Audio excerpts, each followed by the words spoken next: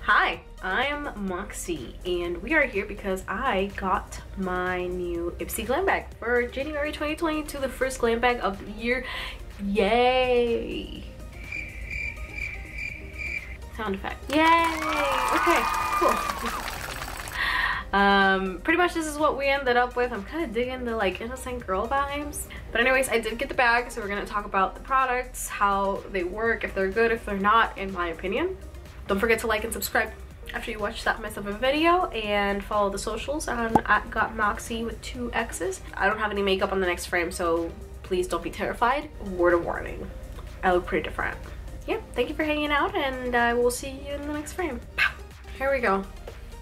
All right, I'm gonna try and go on the order that I have them on my phone. First, we have the Fenty Beauty Killawatt Freestyle Highlighter in Hustla Baby. Then we have the Florence by Mills Tint and Tame Brow Gel in clear. This little bad boy right here. Then we have the Maradji Scarf Scrunchie Anita in Blanco. Then I have the Belle and Argent 8 Free Nail Polish Dramatic Duo in Life Right Back and What We Believe. Then last but not least, we have the Danessa Myricks Beauty Vision Flush in Bread and Butter Lip, Cheek, and Eye Color. And then the bag is the cutest fucking thing ever. It's been a while since I actually liked the bag that came with it, and I've wanted to like actually take care of it. This is that. Okay, so I don't have anything on right now. I just washed my face and prepped it. I've said it before, I'm not a fan or like big on eyebrow products. The light is a little intense, but it's the only source of light that we have today, so deal with it, you know? Okay, so it's really just like a little spoolie. I'm gonna bring you in. There we go. See, the reason why I don't usually try gels is, or any eyebrow product really, is because first of all, I shave half of my eyebrows. Okay, well I guess if I really wanted to bush them out, I could with this, but I really don't. Ugh, I hate the feeling of like wet eyebrows. Ugh, I really do hate that feeling. It doesn't really say anything about the product itself. It's just that I personally don't love, again, brow products, specifically gels or anything that's just wet. It feels so wrong. But I usually have this issue with the inner part of my eyebrow that it's not the same, but at least with this I can try to, you know, make it a little bit more even in that case. So I guess it does work in the sense that if I wanted to kind of sculpt my eyebrows, this would do the job. The thing is, me personally, I don't like eyebrow products, and I like the wetness and like the stickiness of it. It's all just wet and sticky, and I keep touching it because I don't like it. I feel like if I touch it, it's just gonna dry out faster. Did it do what it's supposed to do? Yeah, so let's give it that. It works.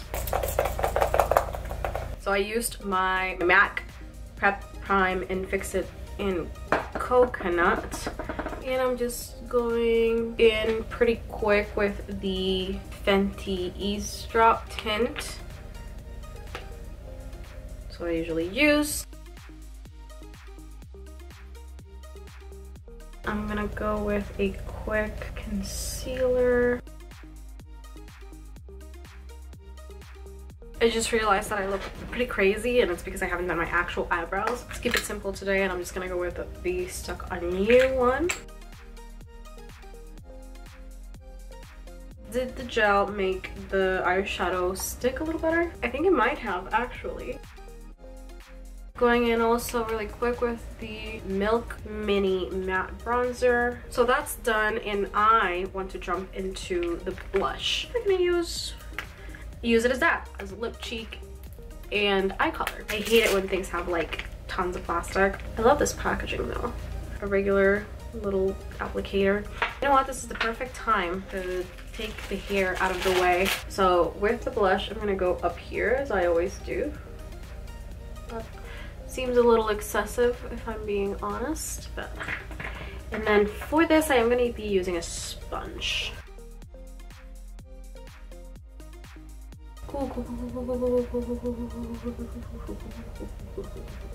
I feel like it's not showing up on camera as much as it is in person. In person, it's... Maybe if I put the light down a little bit. Yeah. You can't see it very well on camera, but it's there. It's really, really pigmented.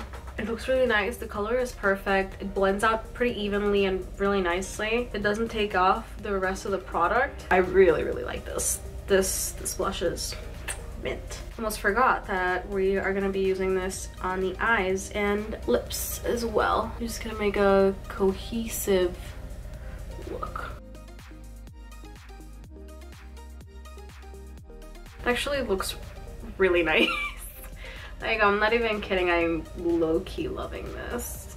And I can just kind of mix in that corner of the color with the blush. And then as a lip color, it also looks really cute. I love the look that's turning out. I'm so sorry. But again, yeah, that blush, that kind of stole me. That kind of blew me away a little bit there. This blush, on the eyes, on the lips, just like the look that's turning out, I'm kind of obsessed. I'm just gonna do a little bit of mascara. Okay, so right now it is creasing a little bit, which is to be expected because it is liquid. But it's not creasing like most things that crease. I want to see if I can show you.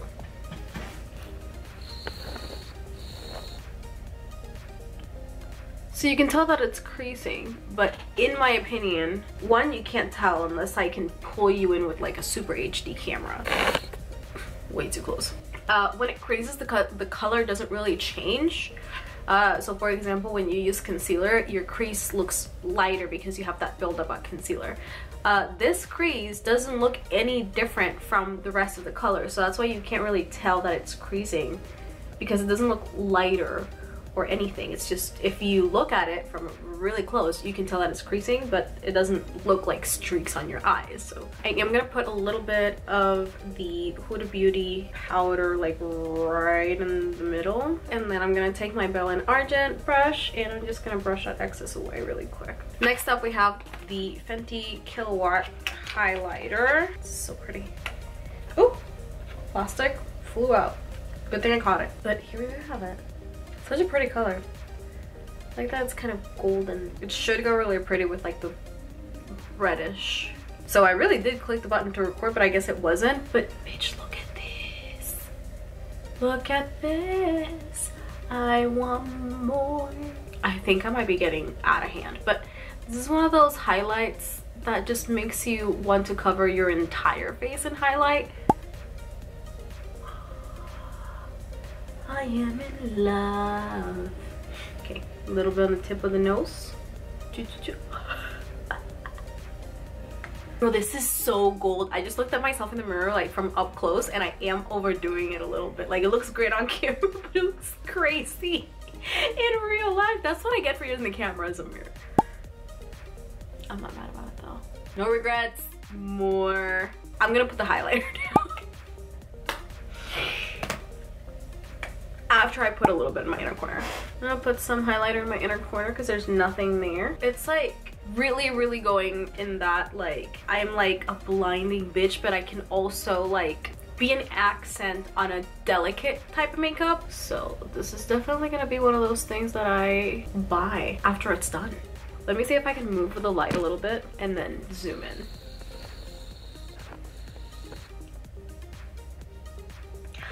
Oh my god, you can never wear enough highlight. I'm in love with that highlight. Just putting that out there. And then last but not least, we have the nail polish. So I'm gonna change the camera angle so that you can see my desk and nails. It says, it feels like they would be vertically. Horizontally. Yep. All right, perfect. So here are the colors. As you can see, this color is actually pretty similar to the one that I already have. I will go and take off some of this nail polish, so I will be right back. Perfect. There we go. So we're gonna do these two. We're first gonna try the nude one. Usually with nudes, I have to do a lot of coats. So for one coat, that's actually not bad. Usually nudes like that, I have to really pack it on. And it actually looks like it's drying pretty fast, so that's also a plus. Next up, I'm gonna use this burgundy-ish. It's actually a really pretty kind of like a wine color. It's a really pretty color. I don't think I have a color like that. A color like this, I usually expect it to be a little, I don't know, thicker, I guess. This is a very liquid formula, so you can see, for example, on this side how it builds up because the color itself is pretty transparent. So this one also looks like it's gonna have, who knows, maybe that second coat will surprise us. And then that's my issue with nudes as well, is that when you do that second coat, it usually either removes color or it looks super uneven, like here. So yeah, I'm not gonna fight a lot with it. Usually that is an issue that nude colors like this one have.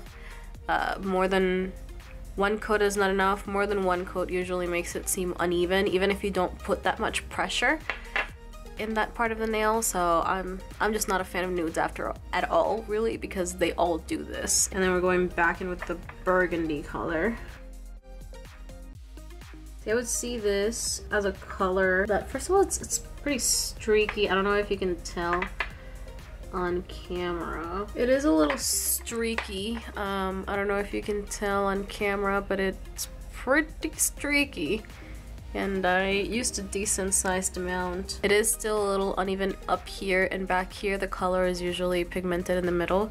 So both of these are pretty sheer. That's the nail polish portion of it. Recap, the brow gel did its job, and it really actually helped once I put the actual eyebrow color on my eye. So I'm gonna go with a 7 because I still don't like the feeling of like something wet on my eyebrows. But I think that's just a personal preference and doesn't really talk about the product itself. The blush, I'm in love with this blush, okay? This blush, I used it on my cheeks, I used it on my eyes, and I used it on my lips, like said, lips, cheek, face. And I really am kind of digging this like innocent look. I'm in love with it. It doesn't move my other products around. It blends out really pretty while keeping the pigment. A lot of blushes like this, when you start to blend them out, they lose that pigment, so you have to build and build and build. This one, however, kept the pigment while you were blending it out, didn't move your product. I love it. I really do. And it's pretty, it's one product for a cohesive look. Wins me over every time. The highlight, my man's. We already talked about the highlight. I want to dip my entire face in this highlight. I never want to let go of this highlight. I used it everywhere. I used it in my cheeks, my nose, and I used it in my eyes as well. It blends out really pretty. It keeps, again, that highlight and that color. Even when it's blended out, it's depending on where you look at it, it's either like a natural highlight or it just becomes crazy blinding. I look like a fucking golden statue. So I'm in love with that. That's a 10 out of 10 for me in my book. And then we had the nail polish, both pretty sheer, which is, again, doesn't surprise me for the nude, but it does kind of surprise me for the burgundy-ish color. And the burgundy is a little streaky as well. So if I had to rate them both as a package as they came, it would probably be an average of a 5 or a 6, because this would bring it down. If I were to do it individually, this would get like a 2 or 3, which is what I would give most nude colors. This one would probably be about a 5 or a 6 or a 7. It would take about 5 layers in order to get like an even color throughout your nail. So it's pretty sheer for such a dark color. And then last but not least, I guess the scrunchie. It's pretty comfortable. It's extremely cute. I'm getting like Anya vibes when she's in the boat on her way to meet her grandma. Whatever, I'm in love with it. It's really pretty too as well. I love the print. That's about it. Pretty solid bag overall, with some products that I will definitely keep buying in the future. Thank you for watching, and thank you for hanging out. Don't forget to like and subscribe, and follow all my socials. They're all the same, at @_moxie with 2 X's.